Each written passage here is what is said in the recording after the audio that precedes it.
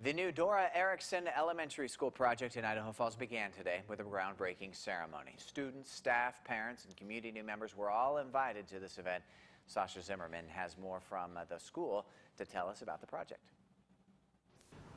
Well, even though the new school will be 30% bigger than the old one, it'll still be 50% more energy efficient.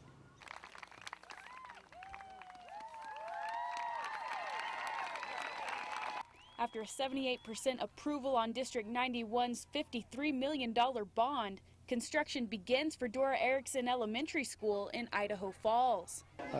Just a wonderful atmosphere. The kids are excited, the parents are excited. We're all just very grateful to our patrons for making this dream a reality, and it'll be exciting in the fall when we open the new buildings. You know, some of the older kids, the fifth graders were excited till they found out that they're going to be moving to the junior high when it's actually completed, so they're a little disappointed they're not going to be in the new building, but all the kids are really excited.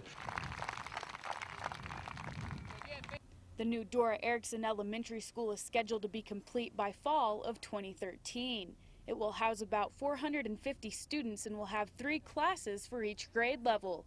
In addition to that, it will have a library, a computer lab, a multi-purpose room, and a music room.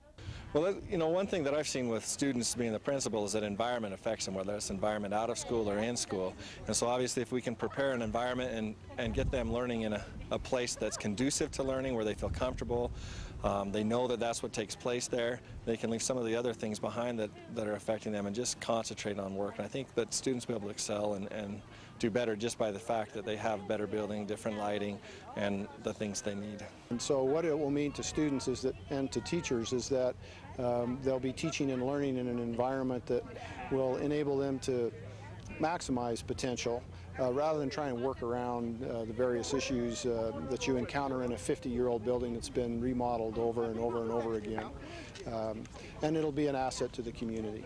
The new school will also have 2 extra classrooms to accommodate growth in the future.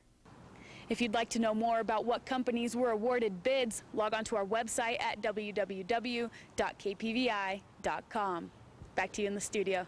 Thanks, Sasha. And because of its excellent bond rating, District 91 was able to take advantage of a historically low interest rate of 2.87%. The 20-year fixed rate is lower than what was originally projected, which means the district will pay about $2.8 million less in interest. And of course, that results in a significant savings for taxpayers.